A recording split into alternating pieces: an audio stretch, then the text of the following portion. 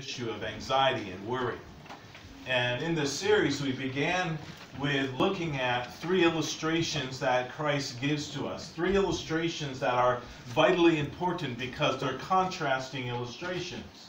The first one is, where's your heart going to be? Is your heart and your treasure going to be in heaven? Or is your heart and your treasure going to be here on earth? The second illustration that Jesus gives is the difference between light and darkness. Are we going to walk in light, or are we going to walk in darkness? And then the final illustration that Jesus gives is you cannot serve 2 masters, because you're going to love and despise the one, or you're going to then hate and be loyal to the other. And it's kind of a very mixed up language there that's fascinating to see that when you try to serve 2 masters, you have this duplicity and you get torn apart. And then Jesus says in verse 25, therefore, do not worry. Therefore, do not be anxious. And he uses the word therefore in a very unique way. And it's kind of it's not the normal therefore Greek word. It's a compounded 2 words that are fascinating because of this. Because of the fact that you can't serve 2 masters. Because of the problem of having a treasure in heaven and then a treasure on earth, if that's where your heart is. Because of the problem of trying to be light and darkness. Because of this, Jesus says, do not worry. And I believe that what we find, and that's a present imperative there, that means a continual command. And we're going to come back to that in a little bit today. But what we see here is a vital important issue when Jesus says do not worry. He's saying, hey, listen, you can't be pulled in 2 directions. And that's literally, according to word study, what the word means, worry, is to be pulled in 2 directions. And then Jesus goes on to give us 5 questions. 5 questions to work through the issue of worry in our hearts and in our lives. And now today, after the 5 questions are done, because we've gone through all 5 questions, we now come to some summary analysis and the answer that Jesus wants to give us. And the answer will continue not next week because Pastor JJ will get a shot to preach. So he hasn't preached for a few weeks, so we're going to have him preach a little bit here and there now. And so it'll be in 2 weeks. But in 2 weeks, we'll come back to, but seek first the kingdom of God. And we'll see how that's set up. Do you realize that the concept of seeking is really set up in verse 32 about what the Gentiles seek? And then it gives a contrast again between what the Gentiles seek versus what we should seek. And so today, we want to look at the omniscience of God, that God knows everything. That God knows all. He's completely omniscient. And the truth of God's omniscience should have a direct impact on the issue of anxiety in our hearts and in our lives. So today we're going to cover actually 2 verses. You turn with me to the book of Mathew and chapter 6. We're going to look at verse 31 and 32 today. Therefore, do not worry, saying, what shall we eat? Or what shall we drink? Or what shall we wear? For after all these things the Gentiles seek, for your heavenly Father knows that you need all these things. Thank you, our Father, for this text. The reminder of who you are. For Lord, if we forget who you are, we end up and tend to embrace worry. But when we really embrace who you are, Father, we recognize that that takes much of our worry away in and of itself. Help us to follow your word and to really believe these truths in Jesus' name. Amen. So if you'd asked me last Sunday what I would be doing on Thursday and Friday, I would have been glad to tell you. I would have told you, well, Thursday's grandkid day. We had Hadassah and Vera and Adam James over overnight, so we had him on Wednesday and Thursday, and I told you that's going to be a great day. We got grandkids that day, and we had another grandkid on Monday. We went there to that house, so we've been doing a lot of grandkid stuff, and that makes me always happy. So if you want to see a smile on my face, just ask me about grandkids. And then I would have told you, well, Friday's a work day. I have a packed work day, so I had kind of put a lot of things that I wanted to accomplish, and so I had sermon prep, I had other prep, and I had other things that I had all designated for Friday, and I had it kind of all worked out. And you know, I'm glad to tell you, I'm one of those guys like to have my ducks in a row, right? So I could have told you what my week was like. I could have gone from you know, Monday all the way through back to Sunday and told you what I was going to be doing. Well, that wasn't true, because Tuesday we had a storm. The big oak tree, or a portion of the big oak tree, came down from my neighbor's yard into my yard, and we had a mess. And so what do you think I was doing on Thursday and Friday? Cleaning the mess. You know, that's a really good illustration of understanding how this text relates to us. Because a lot of times what we're trying to do is we're trying to figure everything out. And we'll come to the end of our series on worry and anxiety. We'll come in verse 34 to see that Jesus says, listen, don't be worried about tomorrow, because tomorrow has enough worries of its own. And so God wants us to focus in on today. God wants us to take up our cross daily. That means today. God wants us to take up our cross, Luke 9:23. Take up our cross today and live for Jesus. And when we get caught up with all the worry about tomorrow, what happens is that takes away from the power of today. And so I couldn't have told you really what I was going to be doing a week ago. But I can tell you, after a week, what happened, right? And I'm not worried about that anymore. Of course, when I first saw the tree in my yard, I was like, oh no. I haven't pulled out my chainsaw in a while, you know. Fortunately, my neighbor helped out, and he had his chainsaw, and he has a great saw, so you know, everything worked out really great. But it's not worth worrying about. Can you imagine trying to worry about every tree that might fall? That would be crazy. And this is what Jesus is trying to say. God knows that.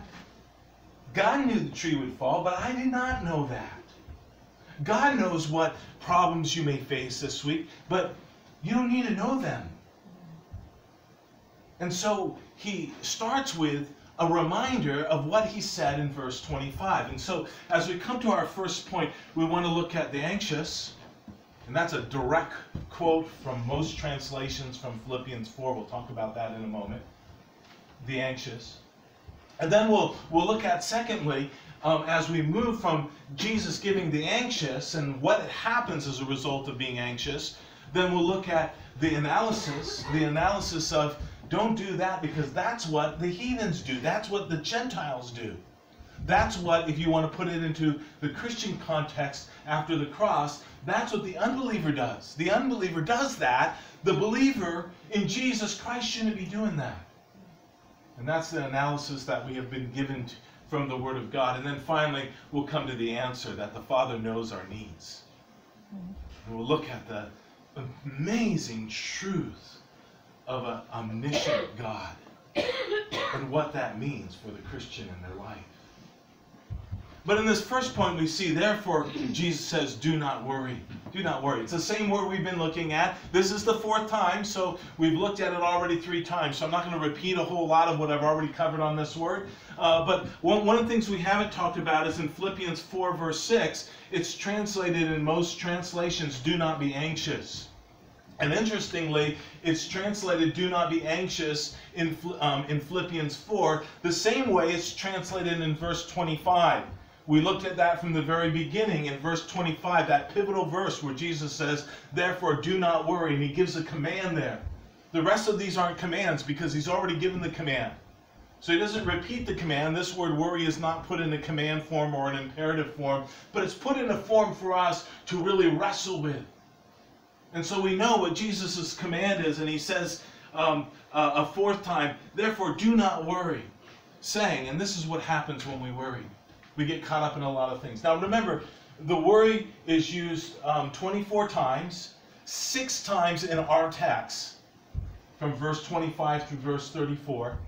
And then we've looked at different contexts in which the word is used. Worry is used of Martha. Martha, you worry about so many things, remember that? And then we looked at it in a more of a positive context 2 weeks ago, where it was about our cares, our cares for our spouses, or our care for Christ, and looking at the whole concept of this particular word. But even in that context, it has this idea of being pulled in 2 directions. And so, what happens when we're pulled in 2 directions? What happens when darkness and light gets kind of mixed up in our life? What happens when we're treasuring something here on earth, but we know we should treasure things in heaven? What happens when we start serving things here on earth, or mammon, earthly things, rather than serving God? And Jesus, therefore, do not worry, because this is what you're going to do. You're going to start trying to figure it out. Saying what? What shall we? What shall we? What shall we? 3 times. Clark says this concept of 3 times means that they've been engrossed in the process. They've been kind of engrossed. They've been caught up in the process. And Jesus says, stop doing this. Stop getting caught up in the process. What shall we eat? What shall we drink? What shall we wear? Or you put it in, what is it for you? You know, where shall I work? Remember, the word what can mean who, what, where, which in the Greek. So, in other words, you know, where am I going to work? How am I going to pay this bill? What am I going to do about this car repair? How many of you felt that way, right? Isn't that amazing? We've all experienced that car repair that we just like, I wasn't prepared for that. And we can get so caught up in this, what shall I? What shall we? And Jesus brings it 1, 2, 3 times to kind of help them to understand. Now I want to turn to another text. Like I said, 24 times this word worry is used. But it's translated one time as anxious. And that's in Philippians 4. If you have your Bibles, or there's Bibles under the chairs there, turn with me to Philippians chapter 4. And I want to start in verse 6 and go all the way through to verse 8. But Philippians 4, verse 6 through 8. Be anxious for nothing. And again, this is an imperative. So it's a command, and it's a present imperative, which means it's a command that continues. It's a command that was true yesterday, a command that is true today, right now, and it's a command that will continue on tomorrow. And that's vitally important to understand. You know, sometimes we don't kind of get that in the English language, but it's there. It's there in the Scripture. This is important. And Paul says, be anxious for what? Nothing. Ouch. That's what really gets you, doesn't it? Philippians 4, verse 6. Be anxious for what? Nothing, but in what? Everything. Now, let me tell you right now, the major problem with the issue of worry is we have something we want to hang on to. It could be an issue of health. It could be an issue of wealth, and you can go on and on. There's something we want to hang on to. And when we hang on to that, that ends up eroding into worry in our lives. And so it's essential to see this text for what it says. Jesus says here, do not worry. Paul, through the inspiration of the Spirit of God, says, do not be anxious. Now, if you're invested in pharmaceuticals, and people were to all become believers and start applying the truth of God's Word on anxiety, you might find that you lose a lot of money. Because pharmaceuticals are getting rich over anxiety. And quite frankly, you now don't need to even really be diagnosed with a problem of worry. You just need to go to your family doctor and tell your family doctor, well, I'm struggling. You know, I'm a little depressed. I'm a little worried. And they'll just write you out a script. And you make the pharmaceuticals rich. And I recognize that there are chemical issues, and I'm not talking about that, and I'm not trying to get into that aspect, but I'm talking about there is not a person on this planet that doesn't struggle with worry. There's not a person that might not really one day just want to take an anxiety pill, if you want to call it that. Different than an antidepressant, but it's part of what happens, right? And my point is that we have something in Scripture that reminds us that do not be anxious, but in everything. So what do we do in everything? Let's go back to our the secondary text. Be anxious for nothing, but in everything by prayer and supplication with thanksgiving, let your requests be made known to God.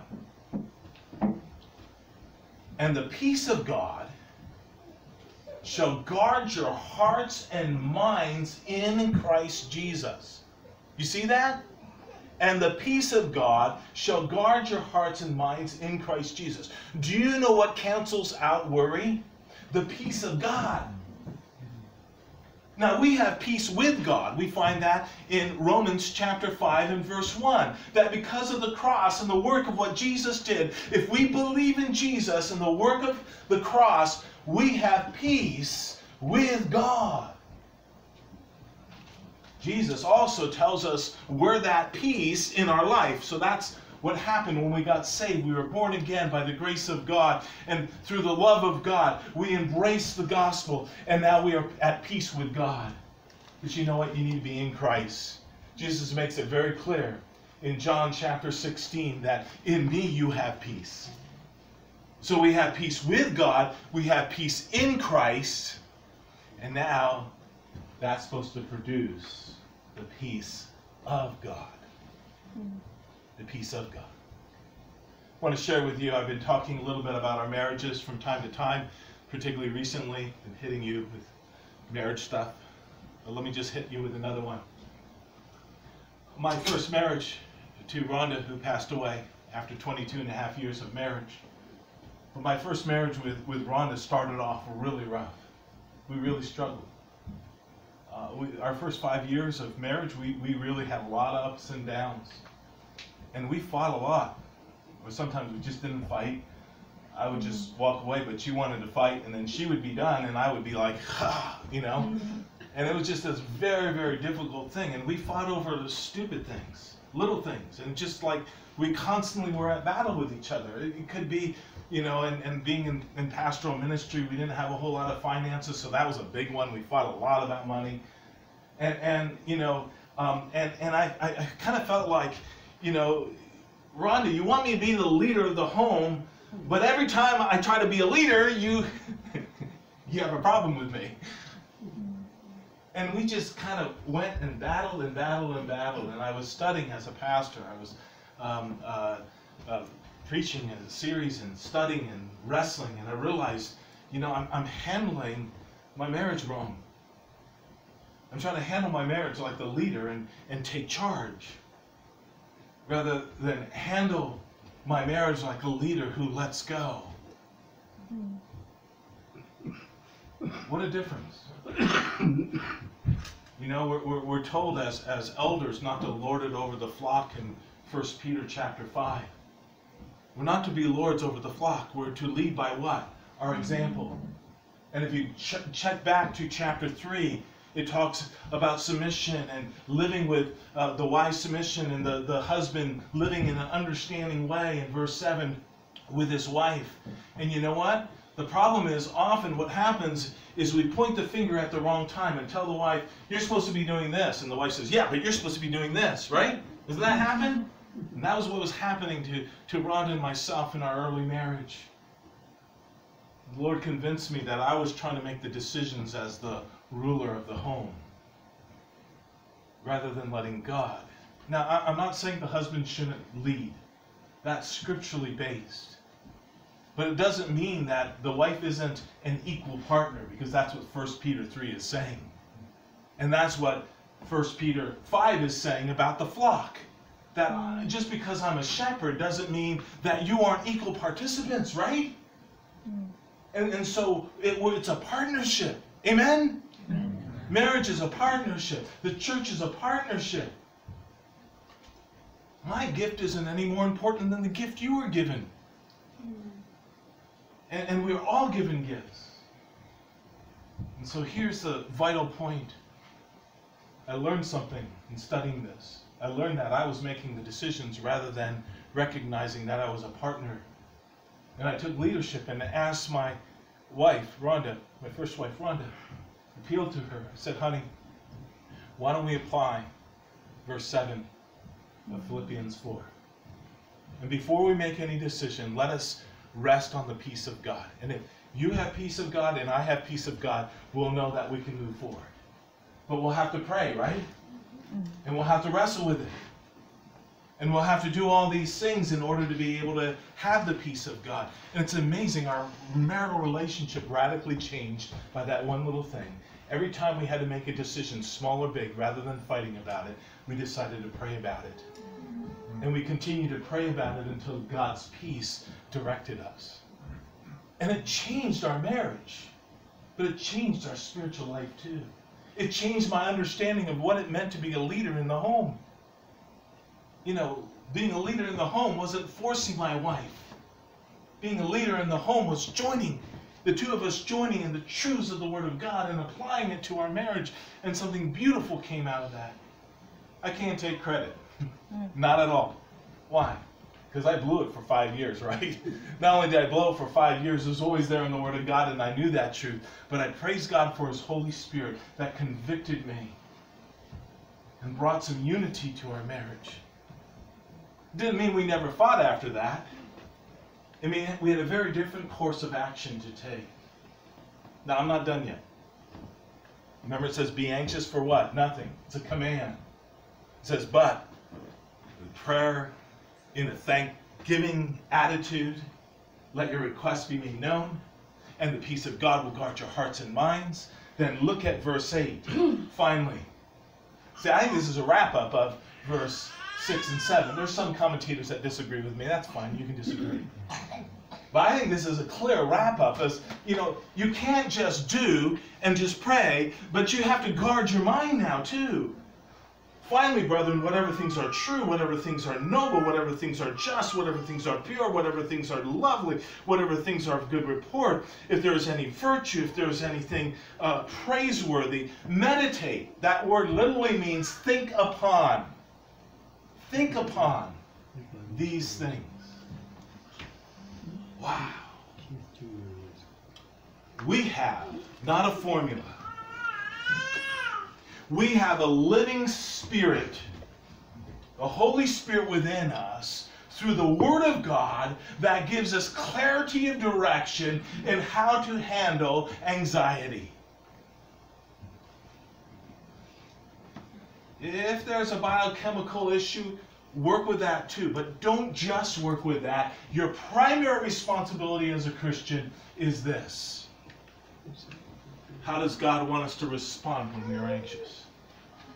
First, we better pray. Can we all say amen? Amen. We should pray. Anxiety is a call from God to prayer. I can't read Philippians 4, verse 6 any other way. It's a command that's directly connected, first of all, to pray.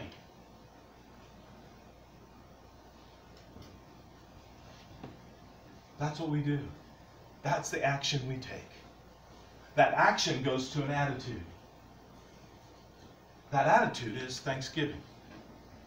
Boy, this looks very different than some of my prayers when I'm anxious. Some of my prayers when I'm anxious really go to battle with God, and I love to take the lament psalms and say, see, I'm doing what the psalmist is doing. And that's fine in and of itself, as long as you come to the conclusion of many of the psalmists.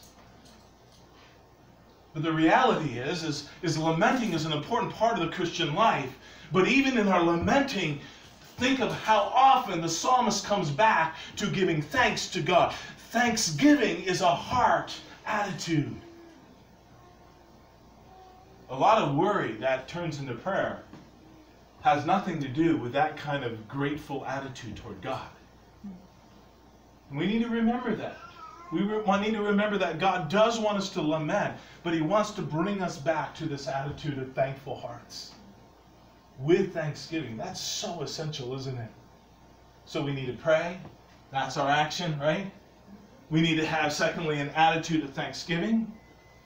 And then we need to ask. We need to ask. Now that's kind of strange because in a moment we're going to look at a verse that says God already knows before you ask. So I've had people literally ask me, why ask if God already knows? Well, just think of your children. You already know what they need, but you still want them to ask. And our Heavenly Father wants us to go before the throne of grace in times of need and ask for His help. Ask for what we need. It's a part of a relationship. It's a part of a relationship. It's a part of gratefulness too. Now, I couldn't alliterate all the way through, but I got 3 for you. First of all, that's the action, right? To pray. Secondly, that's the attitude, to be thankful. Third, already is there, to ask. So you got the 3 A's, right? First A is what? Take action. Pray. Second A is what? Have the attitude of thanksgiving. Third A is ask God. Fourth one doesn't quite work. Believe me, I tried. It just didn't work, so we'll just go with, we got to wait on the Lord, right? We have to wait on God's peace. Do you know how many times Rhonda and I did not make a decision because one of us didn't have peace? And there were times it was really frustrating, like, wow, we're waiting on this and we need to make a decision. Honey, I don't have peace. We're praying, we're praying, but I don't have peace. Do you know what? I never regretted any decision we didn't make because we were waiting on God. Because that's really what you do. You wait on the Lord. You wait on God. Isn't that what we're told in Isaiah 40? To wait on the Lord, right? Isn't that what is compounding throughout the Word of God about our relationship with God as we wait on the Lord? And then finally, to think on the things of God, the things that are good, the things that are lovely, the things that are pure, to think on those things. All right, 12:15 is going to come again quickly, so I got to get really quick to this analysis. This is important. The analysis is amazing because Jesus then tells them why they shouldn't be so set on, I need to know about tomorrow. I need to know if that tree's going to fall, right? I need to know that. And you know, again, we get caught up in that. And Jesus says, for after all these things the Gentiles seek. Now, I just got to parse out that word seek for you a little bit, all right? It actually is a compound word. It means on or upon. In other words, it's mainly translated hundreds of times as on. And then the other word is seek. It's used about 121 times as a separate word to seek. It's the same word. Seek is the same word we find in Mathew 6:33, which we'll look at in 2 weeks. So I won't spend time on that. I'll just mention it. But Clark points out that the idea of on seeking, you get it? On seeking has the idea of intensely seeking. The Gentiles intensely seek what? What they're going to wear, what they're going to drink, what they're going to do, what's going to happen tomorrow. They're intent on that. Jesus is saying it shouldn't be us. And I confess, oh God, I confess my guilt. Confess that sometimes I get caught up in the worrying process. But I'm so thankful for the Word of God to point me back to the fact that that's what the unbeliever does, folks. That's what the heathen does. That's what the Gentile does, is what Jesus is saying. For after all these things Gentiles seek. Now, this word is used only 5 times, and 2 times it's used about seeking for a sign. Twice it's used about seeking for a sign. I have the text up there. And Jesus says, an evil, or in chapter 16, so they're both in Matthew, an evil or a wicked generation, what? Adultery, you know, let me read this again, I'm getting mixed up. An evil and adulterous generation seeks for what? A sign. I spent a lot of time thinking about that. What sign do you see? Like, haven't you ever just said, God, let me know? When God says, I already know, don't worry. And you come back and say, God, let me know. And God says, I already know, stop worrying. You say, but God, let me know. We're doing the same thing. We're asking God for a sign. Now, there are times where God does reveal to us, and that's vitally important. Now, I'm not negating that. I'm just saying that worrying about the sign. Secondly, the sign eliminates in the context that Jesus is talking about them, because they're saying, give us a sign. He'd done all those miracles, he'd done all that teaching, and they're still asking for what? A sign. And that's what we often do with God. It's like, God, I'm in a real pickle. Show me something. And God says, I showed you that time, 3 months ago, that time, 8 months ago, that time. You see, isn't God faithful? Doesn't he show us? And we forget. We forget that there are signs. Like I said, the second part of this compound word, that's only used 5 times, the second part is used quite often, 121 times. And that's the word to seek. But seek first the kingdom of God. And we'll look at that in 2 weeks. The idea of seek and you will find. Or let's go back to the context of Matthew 6. In Matthew 6 in verse 7 and 8, it says, and when you pray, oh, we were just talking about prayer, weren't we? And when you pray, don't try to deal with your worry about, I'll just keep praying until the worry goes. No, that's very similar to this. And when you pray, do not use vain repetition as the heathens do, for they think that they will be heard by their many what? Their words. I've always had an issue, and you know, I understand sometimes we have people that are very dear to us that are embracing Catholicism, but I always felt like the roseberry, groceries, you know, it's just that repetition. Go again, go again, go again. There's a danger of that, Jesus is saying. Why? Because prayer is about my relationship with God. Prayer is me talking to God. His word is about him talking to me. And that relationship is what's important. The intimacy of that relationship is what is important. So he goes on to say, therefore, do not be like them. And then we'll get to the last part of that verse as we close. But real quickly here, some application. When it comes to worry, how should we be different from unbelievers? First of all, we wait on the Lord. We're not impatient. When we're truly living as a believer, we're not impatient. We know that the Lord knows, and so we patiently wait on the Lord. Secondly, we watch for his direction. You can't just say, wait, Lord, when you do your thing, you know, let me know. No. You wait, but watch. That's a really important concept. You don't just passively wait, you actively wait by watching for his direction. And then finally, that requires us to walk in his ways. Now, I wish I had more time because the answer is amazing. The answer to our worry is just an amazing truth from the Word of God. For your Heavenly Father knows. Do you ever understand the concept of knowing? You want to understand the omniscience. God is omnipotent. That means all-powerful, right?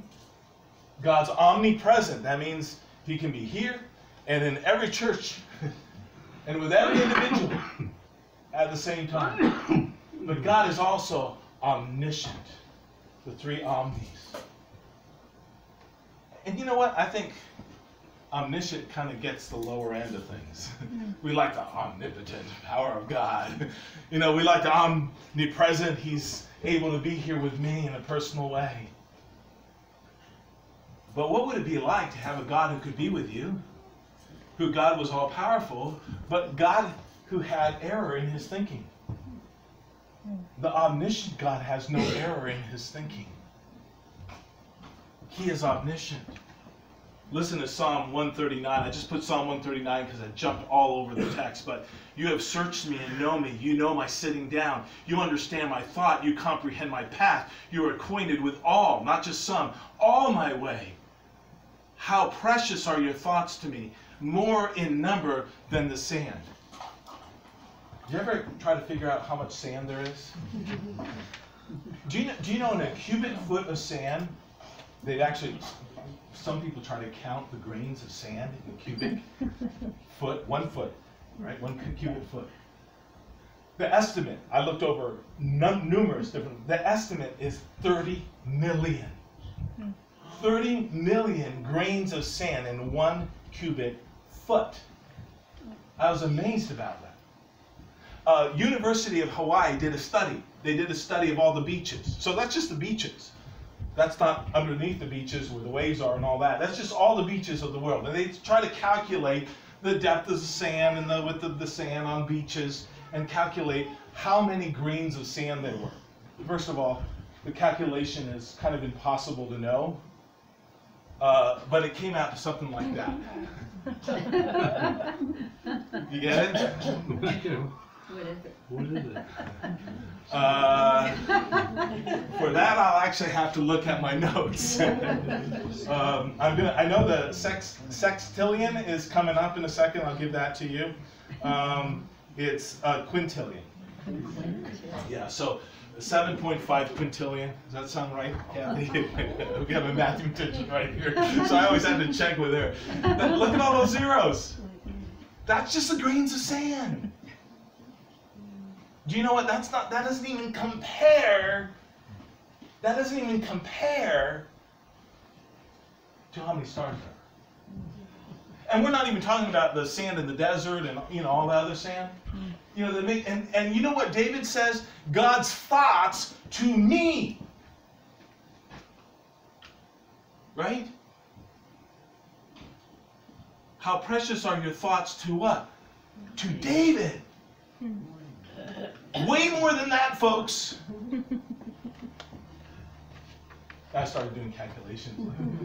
How many seconds are there in a year? Because of God's thoughts, and it's 80. It's a little over 30 million, so it's about the amount of the 1 square of sand. And then you just think of the amazingness of God. Do you know that in 10 drops of water, there's probably more molecules than there are stars in the sky? In just 10 drops? In fact, 1 drop of water has 1.67 sextillion. That's 1.67 with 21 zeros. The 67 would be part of it. In 1 drop. That is how complex and amazing a God we have. God is omniscient, and our problems pale in insignificance to the fact that his thoughts are like the grains of the sand coming toward each one of us. That's how great the omniscience of God is. It's unfathomable. That not just toward David God could have those thoughts, but to David, to Kathy, to Peggy, to Dick, and and Judy, and each one of you here. It's just an amazing truth. It should empower us. And then Jesus says, you know what? And he knows that you need all these things. He already knows you need clothes. He already knows you need some food to drink, food to eat, and water to drink. He already knows that. He already knows what you need. We looked last week at the whole idea of he shall supply your need. It's the same root. This word isn't used very often, but it's the context of need. And if somebody has a need and they're persistent, you'll meet their need. That was the Luke text. But for the sake of time, I'd like to just kind of zip through here and come back to Matthew 6.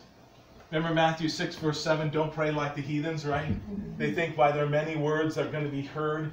So the more words, they're trying to treat God like a higher human being. Like somebody who's really, really smart. You ever know somebody who's really, really smart and you think, well, I'll treat them this way. That's how people are trying to treat God. Not treating God like he's omniscient. Like he has 7.5... What's that? Was it quintillion? Quintillion, yes, it was quintillion. Quintillion thoughts. And that's just, that doesn't even count as much as it could count. That's forgetting who God is. That's treating, like the heathens are treating God like he's just like a superhuman being, not omniscient. And so, therefore, do not be like them. Remember we just read that? For your Father what? Knows the things that you have need of even before you ask. That's the kind of God we have. And so in closing, I'd like us to really wrestle with how should our understanding of God's omniscience concerning everything in our life, but also concerning our needs impact our anxiety. What kind of impact should that have? You know, the first thing that I really want us to wrestle with is just the knowledge that if God is omniscient, he knows better. There have been times where I just struggled with, God, why are you doing this? And I have to remember, God, you're omniscient. You do know better. And with the fact that God knows better, it means I need to rely on him. I need to rely on him. When I worry, I need to remember, God, you know better. Help me to rely on you. Not only does God know better, but God's got it figured out. He's got all of it figured out. If he has that many thoughts, if he thinks that much about you, trust me, and he knows everything that's going to happen, he's got it figured out. That's my biggest problem. I'm the ducks in the row kind of guy. I want to figure it out. And how many times God has to just knock the ducks all out of a row and say, you can't put them back. You're just going to, and this is the second point, you're just going to have to trust me. You're just going to have to really trust me, Jim. Rely that I know. Trust. Trust that I can take care of it. And finally, folks, that takes faith that he will take care of us. To really believe, let's believe him rather than worrying about it. Let's really believe. That's faith. That's faith in an omniscient God. You know, when we see all these truths, that simple statement, the Father knows, becomes so meaningful in our battle against worry. And sets us up for in 2 weeks when we look and understand, now what does it mean to seek first the kingdom? As a result of having this kind of great God to address our worry. Let's pray. Father, thank you so much for your word, its power to us, its significance to us. We're just so grateful for what you've given to us in your word to help us to not only understand, but to help us to have a life in the midst of what would cause most people deep worry. And help us to embrace this for your glory, we pray. In Jesus' name, amen.